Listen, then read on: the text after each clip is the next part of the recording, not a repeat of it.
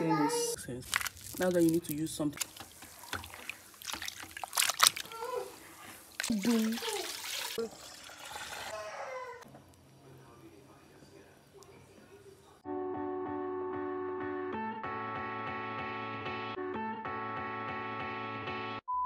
So guys, good morning guys, like welcome back to my channel. So I made a video on my, let me come out so people can see my face very well.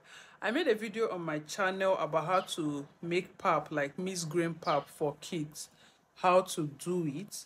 And I got some comments that said that from the comment I understood that the people did not understand the steps that I took to achieve it. But I think I make it. I wasn't very detailed in that video, so I want to refilm that video for you guys so that you guys can see it. So if you don't know what pap is a mixed grain food that is generally consumed in Nigeria and other part of Africa too.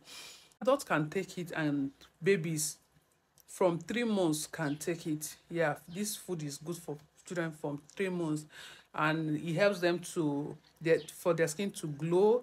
It tells them to add weight. It tells them to look plumpy and healthy because it's rich. The three combo is rich in both protein, carbohydrate, and every nutrient, minerals as well. So yeah, and I've also made a video about Tom brand. If you want to the one that you can add more ingredient, I will try to link it in the description box below. Meanwhile, if you're on a weight loss journey and you love pap and you can't do without pap, like you want to still be taking pap even while you're on your weight loss journey, let me know so I can make a video for you on how to make pap, weight loss pap. Like guys, I usually don't like taking pap, but now I take pap even while I'm on weight loss. So let me know, so I can drop in the comment section how to make pap for people that want to lose weight, so you can also consume your pap while you are still losing weight.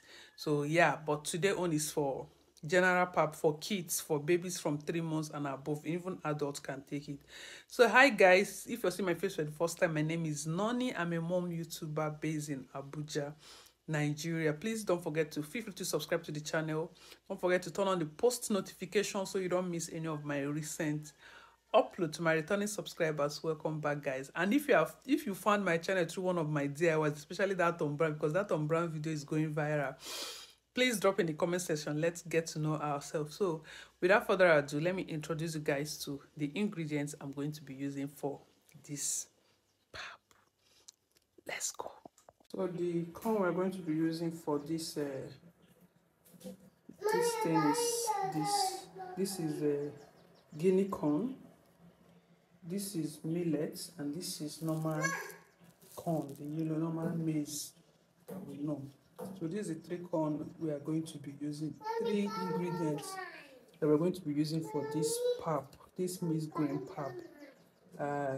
I just want to keep it simple. I've made the video and some people complained they didn't get the details, so I'm trying to like refilm the video so that people that didn't get the full details will be able to get the details of the video. I've already selected them, it's just for me to wash.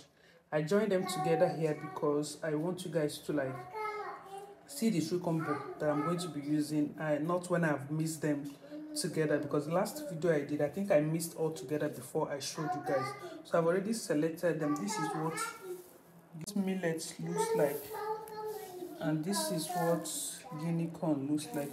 All those things up there is like this is what's it called, the chaff. Once I put it inside water now, it will come up and I will clear it. But I've already removed the stones and everything that is not supposed to be there.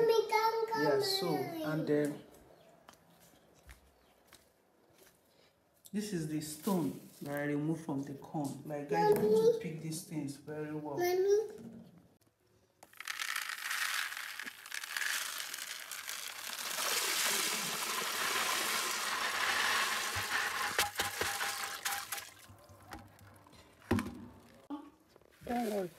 So what I'm doing now, I want to wash them. I'm washing all of them together because while I poured it on the table, the corn mixed with the other grain. You can see from this thing. That's why I'm washing them. But if you're doing your food, I advise you wash separately. That way you'll be able to get get rid of the dust and everything and the chaff in it. So you just have to like keep turning it, like this.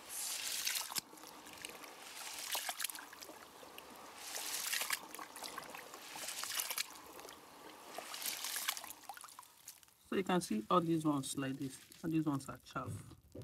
Like this is like the chaff of the, or should I say the ones that does not have any grain in them.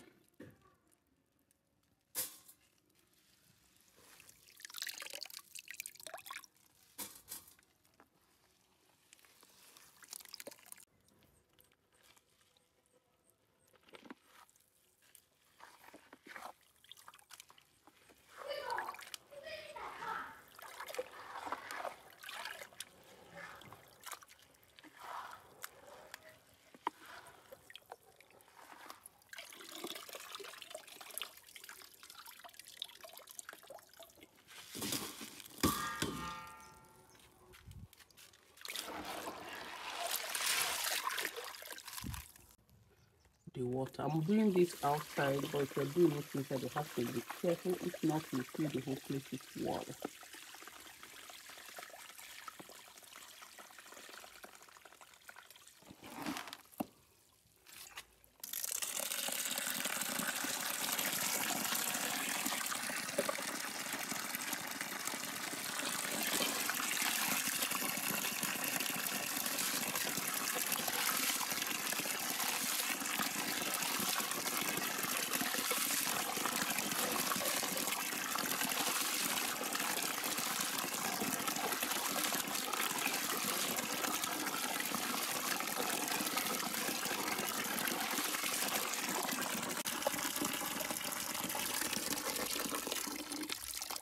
So I'm done washing now. You have to get a bucket like this, a clean bucket that you're using maybe to store things or something like that. But you need to get something that has a cover. So I'm using this bucket for it. So what you need to be doing is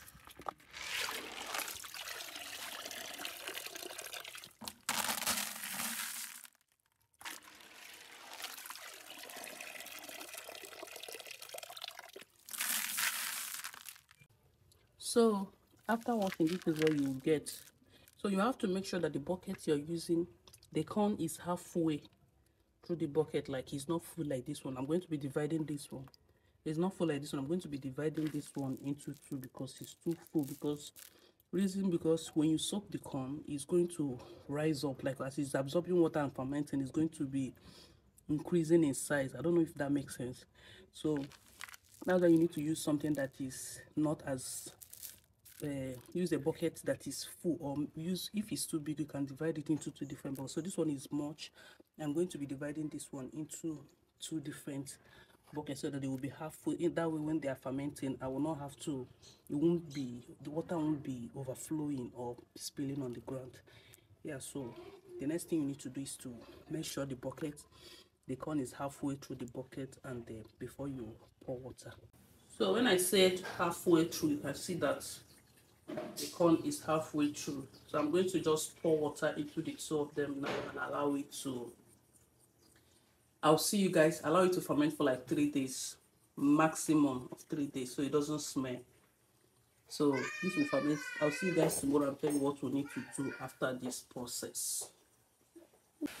So after this process, you will go ahead and cover this. Make sure the thing is tightly covered, so that way the fermentation process will start. Yes. So this is like 24 hours later. You can see that it has started fermenting. So what you need to do is just to sieve out this water from the corn and pour clean water, rinse it, then pour another water and cover it. That's what you need to do here. Just watch what I'm doing. So you just need to do this, keep doing this thing for like that 3 days. Every 24 hours you change the water, pour fresh water. Before you pour fresh water, make sure you pour water, wash the corn so it doesn't smell. If not, that's why when you see some corn, when they open it, it will be smelling. But when you change the water and rinse it every day, it won't smell. So this is like the third day. this, what you need to do is just have to pour all the corn out, wash it again to wash out all the fermented water from the body of the corn, and you take it to your mill, to your grinding mill.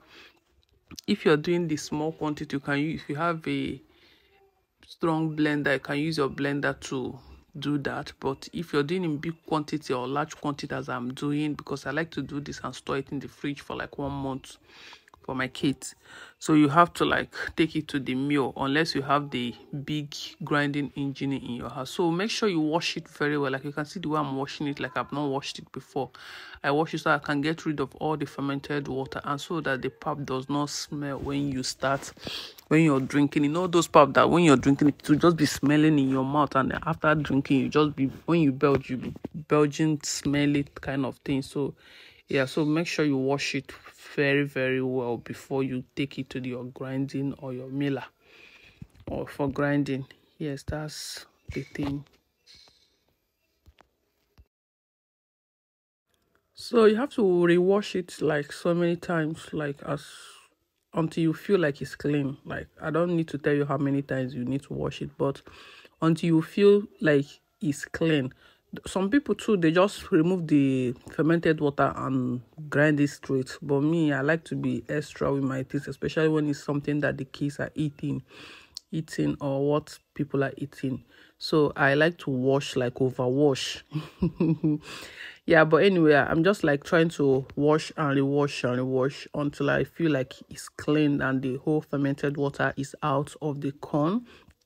After that, just sieve out the whole water. Make sure you sieve out every water in it. Sieve it out. After sieving it out, I'll just pour everything, because the corn is plenty, so I divided it while I was washing. So I'm just going to pour everything into one bucket to see if it will enter. If it enters here, I'll just carry it straight to where they will grind it for me. But mine didn't enter, so I had to divide the corn a little into another bucket so it can contain everything. But this is what the corn looks like. It looks really, really beautiful and very colorful. So after that, I'll go to where they are grinding. So what I usually do, I like to be there and make sure I wash the engine myself. I like to pour water, and sometimes I even add morning fresh. Like once she turn on the engine and it's running, you can pour anything you want to pour, like morning fresh. I don't advise detergent, so that it can cleanse the teeth of the engine while it's grinding. You know, it's not your own personal own, and you need it to be clean so you don't get the food contaminated. After that, they will pour water into the corn that I just brought, so that it will be easier for blending. You know, normally when you're blending something in your blender, you usually add water, especially when it's dried ingredients. So that's just the same process. The only difference is this one is commercial one.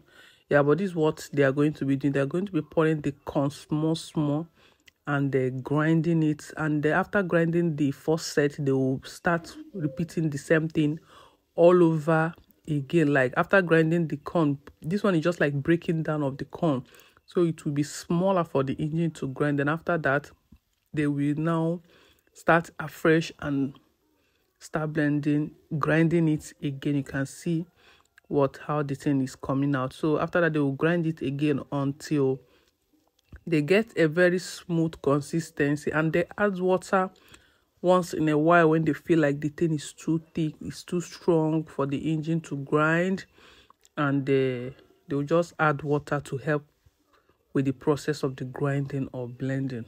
I don't know the right one to use, but anyway, you guys understand what I mean. So this one is just the first stage of grinding. I'm not going to take you through the whole stage, because it can be like twice, it can be but minimum of 4 times. That way you get a very smooth consistency like this one here, like right now.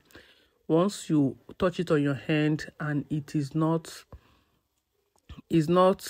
not feeling bumps in your hand, like you feel like it's very smooth like a paste, that's when you know that it is okay. Then they can stop grinding it. So this is all the pap now. It has been grinded, it has been blended, whichever English.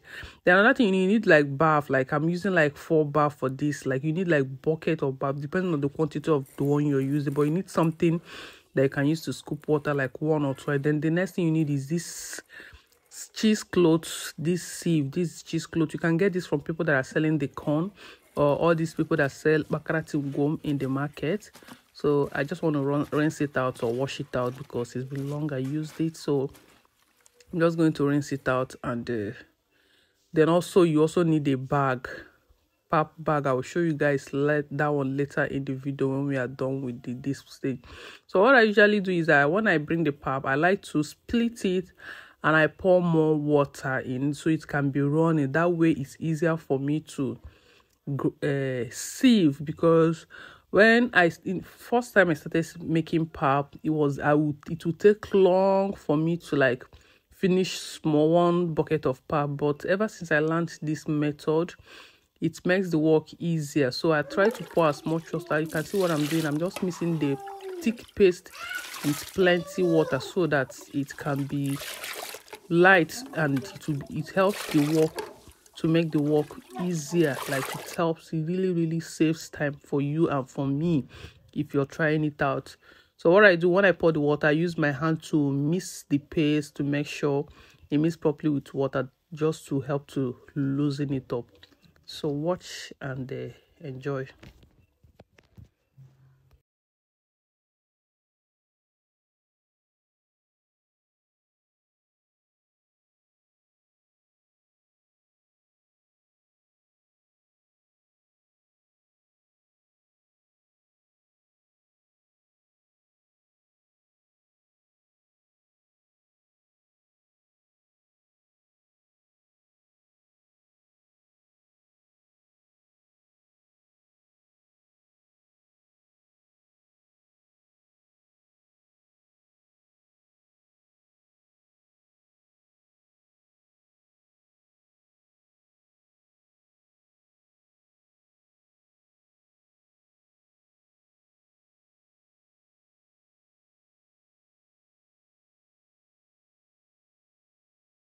So when I'm done mixing it and I've gotten the consistency, the next thing I need is to tie my pap, my sieve. So what I do, I bring two ends of it, join it, tie it this way, and also tie the third way so it can form a knot. Like I'm trying to make it to be like bag like. But if you're able to get this sieve, the one that looks like bag, that one works better, because that way you just pour the thing straight in the bag and you start. So you can see what I'm trying to do. I'm trying to form a knot around it. I'll just do it at the two edge of the bag so that it will look like a bag when I finish tying it. So it will have like a pocket where I can pour something. I don't know if that's making sense, but just to watch so you can understand what I'm saying, what I'm doing. So you can see like it has a pocket where I can pour something inside and it will stay. So after tying the sieve and positioning it into the bath, I will take a plate or a cup, anything you want, that you can use to scoop the already mixed pap. That's why I'll just scoop it and pour it into the sieve that I've already spread inside the bath that I'm using. You can see what I'm doing. Please try to pay attention. My son is one helping me with this recording and his hand is shaking. But yeah, I hope you get the message that I'm trying to pass. So I pour as many plates as I can, so that this is why I say it's going to make the work easy. After that, I will gather the tips that I sprayed on the bath. You can see what I'm doing. I'll gather everything together, hold it together, and when I hold it, I will start. You see what I'm doing? I'll start shaking the thing just to make sure that so that the pap can come out of the disc. You can see what I'm doing. I'm using my hand to turn the stuff so that the pap can easily come out. You guys can see what I'm doing. You can see what I'm doing. So when I feel that the pap in this one is almost out and I'm only seeing the chaff, I will dip it into another bath and also repeat the same thing, and I will dip it into the third bath just to do the final rinsing. You can see once I notice that the pap is no longer coming out just the way this one is, I will know that this one is okay now. You just discard the chaff and repeat the same thing that we did the first time, the same process. Put the thing inside the bath, pour the pap, and so this is what the chaff looks like after we discard it. So we just have to repeat the same process. I just believe this thing will be more self-explanatory. If you're watching, you can see what the chaff looks like. If you have a goat, if you have chicken, this one will be beneficial to you. So yeah, I'll still repeat the same process that we did the first time. That's what we're going to be doing here again. So watch and enjoy the rest of the video. If you have watched up to this moment and you have not subscribed, please, what are you waiting for? Please subscribe to my channel, give this video a thumbs up, and check out all of my other videos that you will like. Also, I have so many DIYs. I also have lots of lovely vlogs. I'm sure you will learn one or two things from them. Please keep watching and watch to the end. Thank you for watching.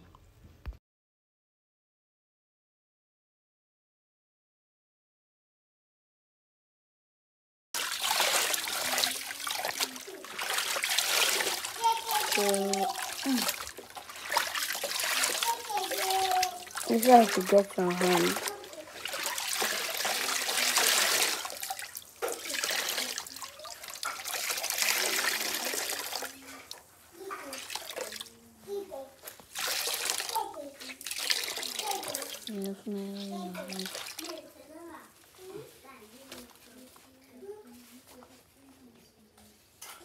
That is another papa.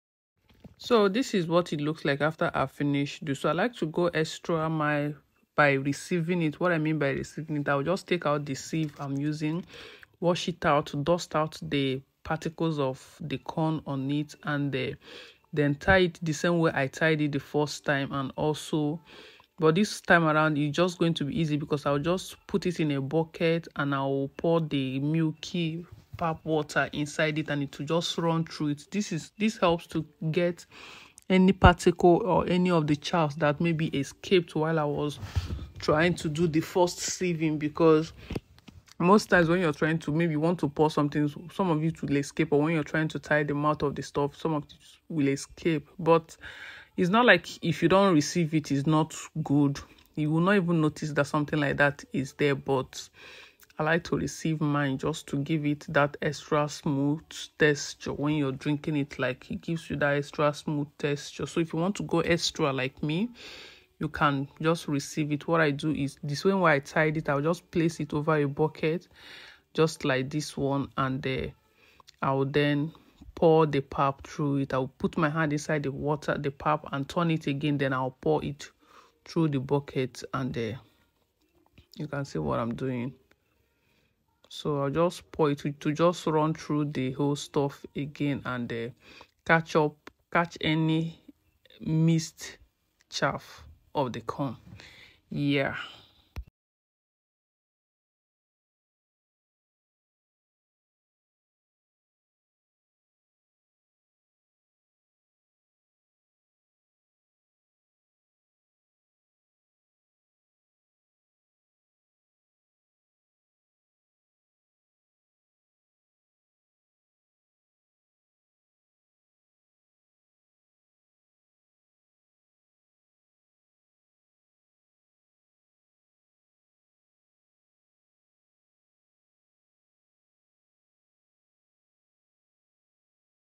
So this is the chaff that came from after receiving it. You can see the chaff, like, you can see the chaff that came out from after I received it. So if this one would have been inside there if I didn't receive it, so it's totally optional, as like you don't need to do this step. But then anyway, after that, you just allow them to settle in the bucket wherever you pour them, cover them, and allow them to settle. So after they settled, after like how many hours later, they have settled very well. What I just to see the way the thing settled, the water is clear. Now once you notice that the water is this clear, you will know that it has settled. Then you start pouring it out, and once you're pouring it out and you notice that the water is becoming milky again, you can see what I mean by milky. Just watch and observe. Once you notice that the water is becoming milky, like you can see the pap is coming out of it, it means that you need to stop sieving, because pap is coming out with the water. So after that, you can then go straight and pour it into your bag. So this bag that I'm using too is sold by the people that sells corn, or all these Yoruba women that sells share butter, all those apakaratin, all those things that they use for skincare, and all those orishirishi. Those are the people that I got this bag from. I'm pouring it away because, guys, I'm using one hand to hold my phone while I'm using the other hand to fetch the pap. But anyway, you get the idea. You pour it into this bag, all of them into the bag, and tie the mouth of the bag. And so once you finish pouring it, you just tie the mouth of the bag. You can see the bag. I just noticed that my bag is leaking, so I want to transfer it and tie the mouth. But anyway, you just tie the mouth of the bag and you just keep it like this till the next day. It will drip the water on its own. You don't need to put pressure, but I just use this light shade to like put on it, but it will drip this water on its own, and I will show you guys what it looks like the next day. It took like, say, the next day afternoon before it was dry enough, and this is what you get after the whole thing. So what I just usually do at this stage, if it's for sale, you can just tie it up the way you sell your own, if it's in a nylon or in a cup. But I just tie my own in a nylon and I'll store them in the freezer. That's how I used to preserve mine. You can store it in the freezer, but remove it from the bag. Make sure you remove it from the bag which you use in drying the water. Then tie it this way in the nylon and store it in the freezer. If you have plate or this small plate, you can also portion it inside plate and put in the freezer, but I prefer to put it in the nylon. That way when I want to take, I just take one as well. I don't have much plate and it's going to occupy space in my freezer. But anyway, I hope this video answers all your questions. I hope you enjoy. Please don't forget to give it a thumbs up, subscribe to my channel if you have not subscribed, and thank you so much for watching. I'll see you guys in the next one. Bye.